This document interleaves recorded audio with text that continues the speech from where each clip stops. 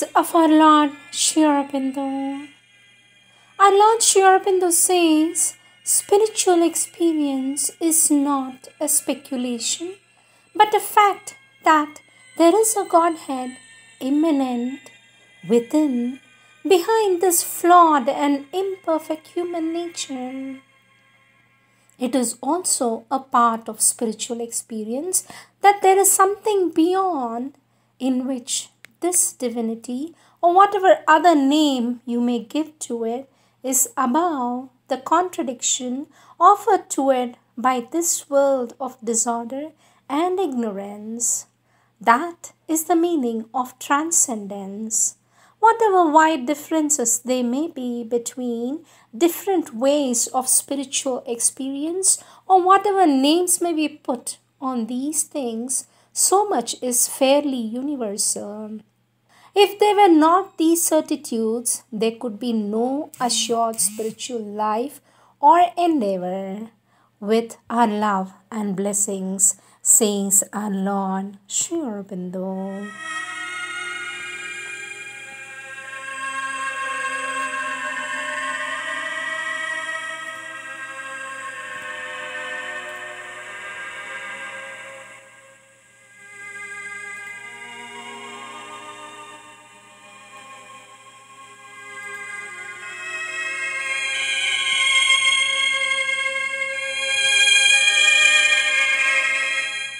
Siddhi Day, the day of victory. November 24th is a very significant day, especially for the devotees of Sri Aurobindo and the Divine Mother, as it marks the anniversary of the Siddhi Day, the day of victory, the descent of Sri Krishna consciousness, or the overmental consciousness, into the physical, which took place in the year 1926. This was the first decisive step towards the supramental manifestation, which took place later in 1956. About this event, our Lord Sri Aurobindo later wrote in a letter, the 24th November 1926 was the descent of Krishna into the physical. The descent of Krishna would mean the descent of the overmind Godhead, preparing, though not itself actually, the descent of supermind and Ananda. Krishna is the Anandamaya. He supports the evolution through the overmind, leading it towards his Ananda. November 24th, 1926 is also the day when Sri Aurobindo Ashram came into being. It is therefore the planting of the seed which has now grown into a huge and mighty banyan tree with a presence all over the world. And this is what our Divine Mother once explained to the children when she was asked why she and our Lord Sri Aurobindo, why our Divine Mother and our Lord Sri Aurobindo created the ashram at Pondicherry. For that, our Divine Mother says, my child, that is why the ashram was created. Because in France, while I was always asking myself, how can one find the time to find oneself? How can one even find the time to understand how to become free? So I thought a place where material needs will be sufficiently provided for, so that if one truly wants to become free, one can do so. And the ashram, Sri Aurobindo Ashram, was founded on this day, not on any other place, a place where people would have enough to live on so as to have time to think of the true thing. These are taken from the words from our Divine Mother's book on Thoughts and Aphorisms, Volume 10, from the collective Works of Our Divine Mother, page 198.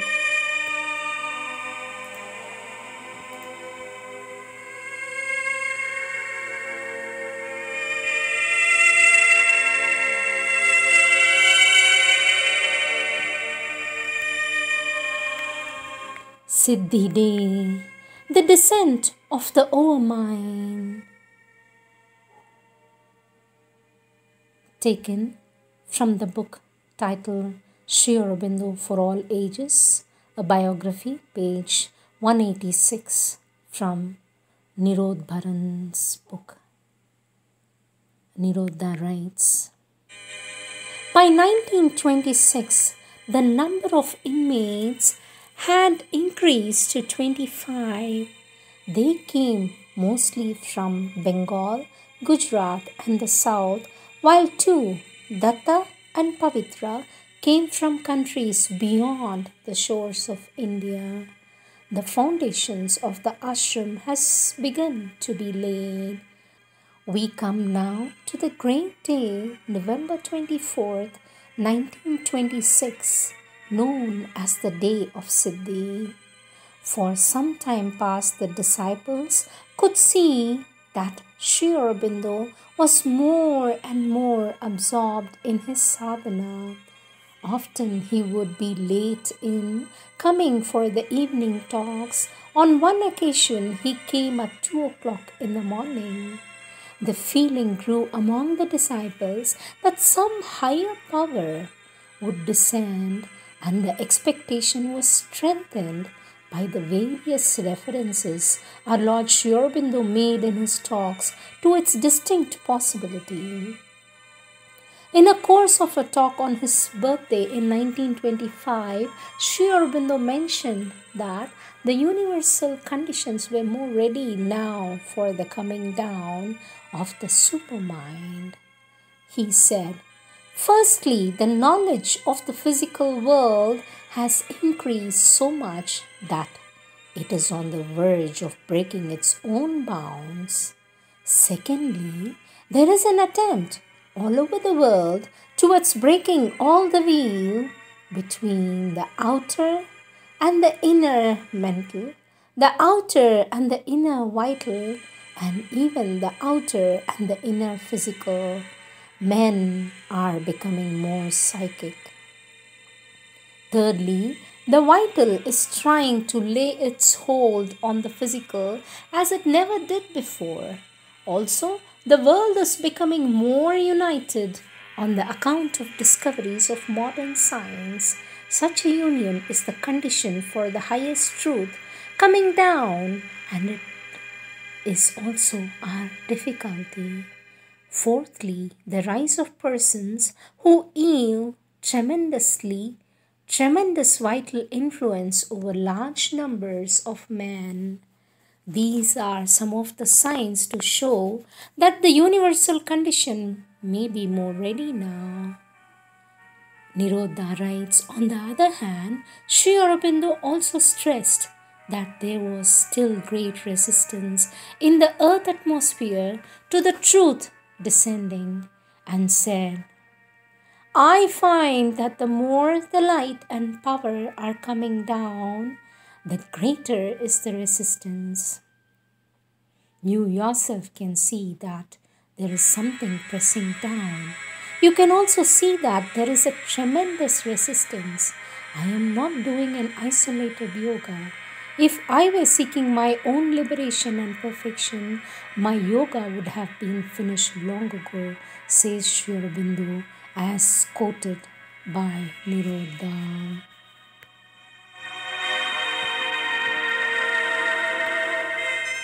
November 24th, 1926, an eyewitness account. Let me return to November 24th, 1926. There were 24 disciples who had the good fortune to be present on that momentous day. Purani was one of them, and I shall quote from his life of Sri Aurobindo to give you an eyewitness account. From the beginning of November 1926, the pressure of the higher power began to be unbearable. Then, at last, the great day, the day for which the Divine Mother had been waiting for so many long years, arrived on the 24th November. The sun had almost set, and everyone was occupied with his own activity. Some had gone out to the seaside for a walk when the Divine Mother sent word to all the disciples to assemble as soon as possible in the veranda where the usual meditation was held. It did not take long for the message to go round to all. By 6 o'clock, most of the disciples have gathered. It was becoming dark. In the veranda, on the wall, near Sri Aurobindo's door, just behind his chair, a black silk curtain with gold lace work representing 3 Chinese dragons were hung. The 3 dragons were so represented that the tail of one reached up to the mouth of the other, and the 3 of them covered the curtain from one end to end. We came to know afterwards that there is a prophecy in China that the truth will manifest itself on earth when the 3 dragons, the dragon of the earth, of the mid-region and of the sky, meet. Today, on 24th November, the truth was descending and the hanging of the curtain was significant. There was a deep silence in the atmosphere. After the disciples had gathered there, many saw an oceanic flood of light rushing down from above. Everyone felt a kind of pressure above his head. The whole atmosphere was surcharged with some electrical energy.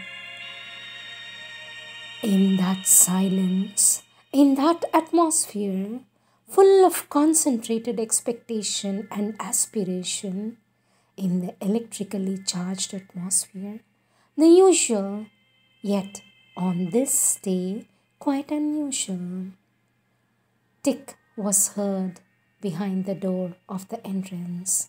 Expectation rose in a flood. Our Lord Sri Aurobindo and the Divine Mother could be seen through the half-open door. The Divine Mother, with a gesture of her eyes, requested Sri Aurobindo to step out first. And our Lord Sri Aurobindo, with a similar gesture, suggested to her to do the same. With a slow, dignified step, the Divine Mother came out first, followed by our Lord Sri Aurobindo with his majestic gait. The small table that used to be in front of Sri Aurobindo's chair was removed this day. The Divine Mother sat on a small stool to his right. Silence, absolute, living silence, not merely living, but overflowing with divinity. The meditation lasted about 45 minutes. After that, one by one, the disciples bowed to the Divine Mother. Our Divine Mother and our Lord Sri Aurobindo gave blessings to everyone. Whenever a disciple bowed to the Divine Mother, Sri Aurobindo's right hand, came forward behind the Divine Mother's as if blessing him through the Mother. After the blessings, in the same silence, there was a short meditation. In the interval of the silent meditation and blessings, many had distinct experiences. When all was over, they felt as if they had awakened from a divine dream. Then they felt the grandeur, the poetry and the absolute beauty of the occasion. It was not as if a handful of disciples were receiving blessings from the Supreme Master and the Divine Mother in one little corner of the earth. The significance of the occasion was far greater than that. It was certain that a higher consciousness had descended on earth. In that deep silence had burgeoned forth like the sprout of a banyan tree, the beginning of a mighty spiritual work. This momentous occasion carried its significance to all in the divine dynamism of the silence, in its unearthly dignity and grandeur, and in the utter beauty of its every little act. The deep impress of divinity which everyone got was for him a priceless treasure. Sri Aurobindo and the Divine Mother went inside. The realization on the day of victory. What, you may ask, is the significance of the Siddhi Day, the day of victory as the Divine Mother called it?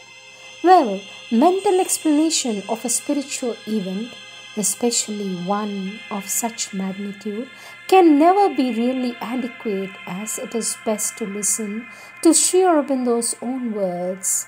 In a letter to me, he wrote, 24th November 1926 is the day when Sri Krishna descended into the body.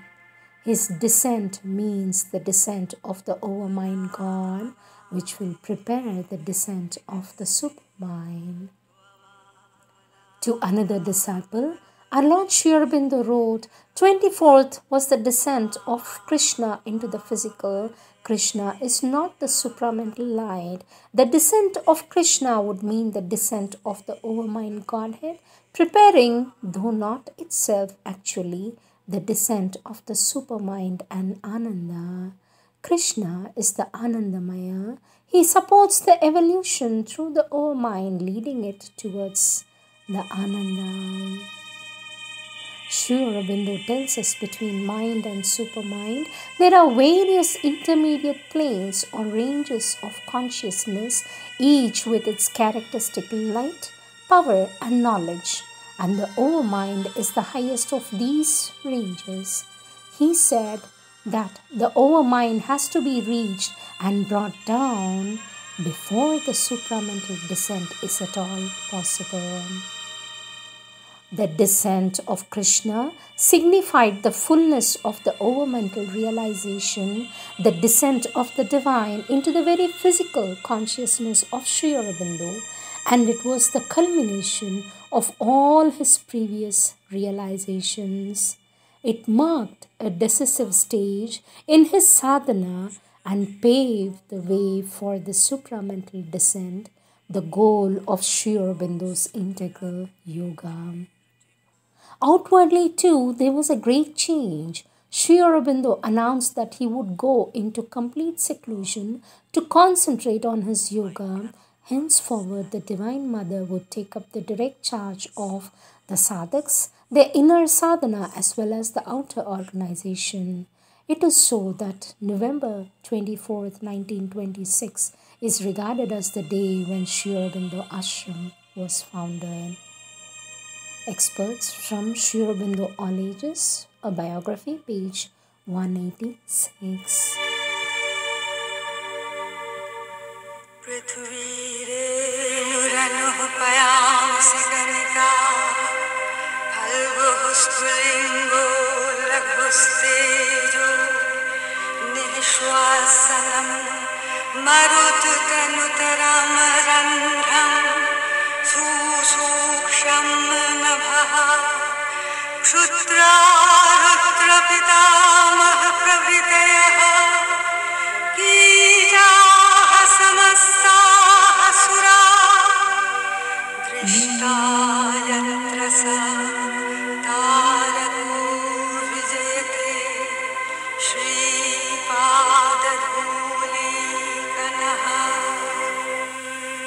या ते शिवा तनूरघोराः पापकाशिनी तस्मात् तमेव मम शरणं दया नस्तनुवा शन्तमया गिरिशन्तां निजाकशीः तस्मात् तमेव शरणं ततः परं ब्रह्म परं बृहन्तम यथा निकायं सर्वभूतेषु गूढम् तस्मात् तमेव शरणम् ॐ विश्वस्यैकं परिवेष्टितारमेश